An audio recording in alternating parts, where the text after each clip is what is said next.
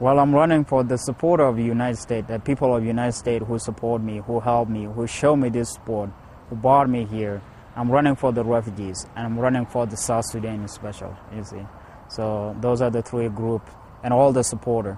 In this case, the result just came by the join of the world community, you know. It was just not me by myself who allowed this to happen.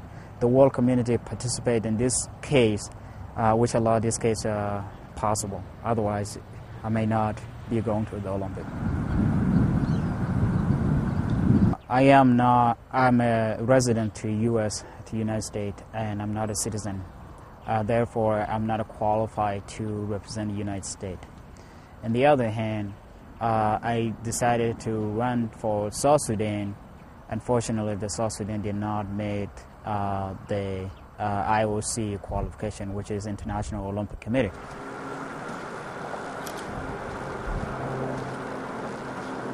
But it hasn't sunk in yet. I'm still kind of feeling, okay, I'm going to Olympic exactly, or is this going to be? So tomorrow is going to be a different feeling when I step into, on the plane and say, okay, I'm going to Britain now to Olympics. So that's it's going to be a different feeling.